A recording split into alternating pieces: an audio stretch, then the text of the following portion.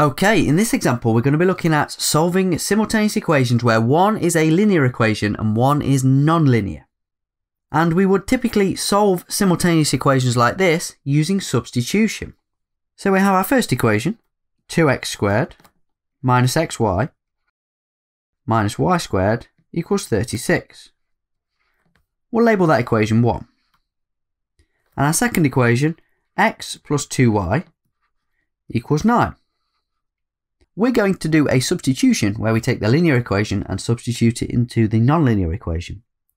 But to do so, we're going to rearrange first so that we get x as the subject. So x equals 9 minus 2y. We'll call that equation 2. So we are going to substitute equation 2 into equation 1. So wherever I see an x in equation 1, I'm going to replace it by 9 minus 2y. And the goal of doing that is to make this equation have one single variable. So if we swap the x's for the y's, there'll no longer be any x's and there'll only be y's. So we get 2x squared becomes 2 times 9 minus 2y squared. When you substitute things in, make sure you always use brackets. Minus xy, so minus 9 minus 2y times y. And then we have the minus y squared equals 36. From here, it's just a case of expanding and simplifying. So we'll leave the 2 on the outside. We have a square bracket. Square the first term, we get 81. The product of the two terms in the bracket is negative 18, but we double that, so that's minus 36y. And then we square the second term, it's minus 2y. That gives us positive 4y squared. Expanding the brackets in the middle, we get 9 times y, which is 9y, but it's negative to start off with, so that's minus 9y. And then we have negative 2y times y is negative 2y squared, but we're subtracting that, which makes it positive 2y squared. Then we have an extra minus y squared, and it equals 36. Next up, we'll expand out these brackets. First, we have 2 times 81, that's 162. We have 2 times negative 36y, that gives us negative 72y.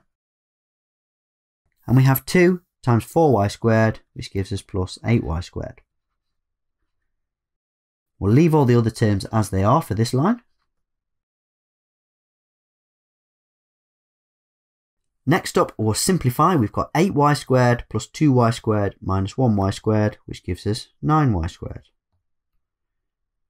We've got minus 72y minus 9y, which gives us minus 81y. And we've got 162 on the left, and if we subtract 36 from both sides, that would give us 126 on the left-hand side and 0 on the right-hand side. Conveniently, there's a factor of 9 in all three terms, so dividing by 9 gives us y squared minus 9y plus 14 equals 0. And this quadratic factorises to give us y minus 2 times y minus 7. And if we solve this equation, we get y equals 2 or y equals 7. So we now have our y values, but for each y value there'll be a corresponding x value. To find the x values, we can substitute each value of y into either of these equations, or even a rearranged version as we've got here. In general though, it's usually far easier to substitute into the linear equation, particularly if you've rearranged one. So I'm going to sub y equals 2 into the equation that I've labelled 2. That's this one here. That gives me x equals 9 minus 2 lots of 2, which is 5. Then we'll substitute the other value in. So we'll sub y equals 7 into equation 2. That gives us x equals 9 minus 2 times 7, which is negative 5. Finally, we'll make it explicitly clear that these two solutions come in pairs. So we get x equals 5 paired with y equals 2. Think of them as pairs of coordinates if you like. and x equals -5 paired up with y equals 7. Okay, here's a problem for you to have a go at for yourself then. Pause the video and then come back and check your solution against mine.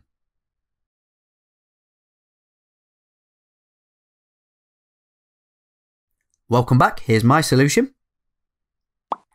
Well done if you got it right, if not, I'll go through how I got my solution now. So we'll start by labelling our equations. We have 2x squared plus xy plus y squared equals 22. We'll label that equation 1. And we have x plus 2y equals 5. We'll rearrange that before labelling to get x equals 5 minus 2y. And we'll call that equation 2.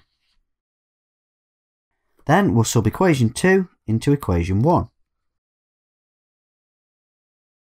That means replacing everywhere we see an x with 5 minus 2y.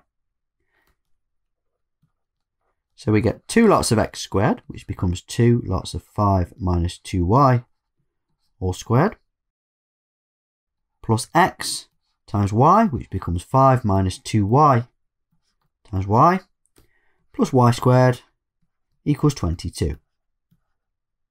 Next up, we'll expand out these brackets here. We'll leave the 2 on the outside. We're going to get 5 squared, which is 25. Multiplying these together gives us -10y, then double it, that gives us -20y. Squaring minus 2y gives us positive 4y squared. Then we'll expand these brackets. It's already positive. We're going to do 5 times y, so plus 5y. But then we've got minus 2y times y gives us minus 2y squared. And we have plus y squared equals 22. Next up, we'll multiply out the bracket by multiplying by 2. That gives us 50 for the first term. 2 times -20y is -40y. 2 times 4y squared is positive 8y squared. And then we'll leave everything else on this line the same. Then we'll simplify. We've got 8y squared minus 2y squared plus y squared gives us 7y squared. We've got minus 40y plus 5y gives us minus 35y. And then we've got 50, and if we subtract 22 from both sides, we get plus 28 on the left and 0 on the right. Everything divides by 7, so we get y squared minus 5y plus 4 equals 0. And then we can factorise to get y minus 1 in a bracket and y minus 4 in the other bracket. That gives us solutions of y equals 1 or y equals 4. Then we need to take our y values and find out the corresponding x values. I'm going to sub them into equation 2.